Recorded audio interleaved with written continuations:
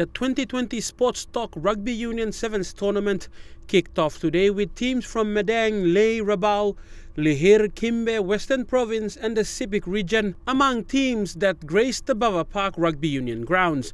A strong showing from the Sepik side against the Fly Eagles. The Fly Eagles team from Western Province almost didn't take flight, but managed to come through in the 11th hour. I mean, we're privileged to have all the teams, despite some struggle. Some teams have had some struggles, especially we had a blackout in Daru, and the Daru team, Fly Eagles, really struggled to fly. But we thought we missed them, and we were looking for 11th hour team. But fortunately, we had them on the 11th hour, and we were so pleased, happy with them. Most rugby union tournaments in the shorter version of the sport, the Sevens, tend to pull in outside teams from other provinces.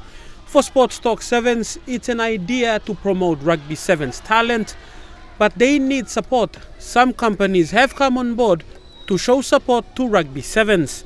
We own the brand, or we own the, so to say, the idea. But we need support sponsors to do this so that we can provide opportunity for talents like we're doing now.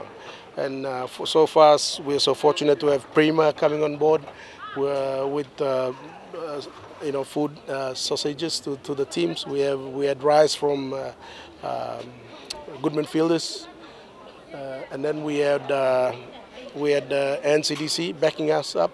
So it is looking good in the future, and we have Puma Energy. You can see a lot of balls.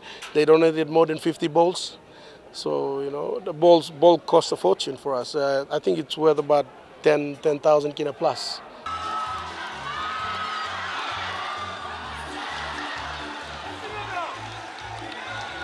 With a weekend of entertaining sevens, it has been competitive as well, with teams proving tough in their pools. The finals will be played tomorrow at the Bava Park here in Port Moresby. Probably 5:30, 6 o'clock. Yeah. Should be a good one. Very good teams we have.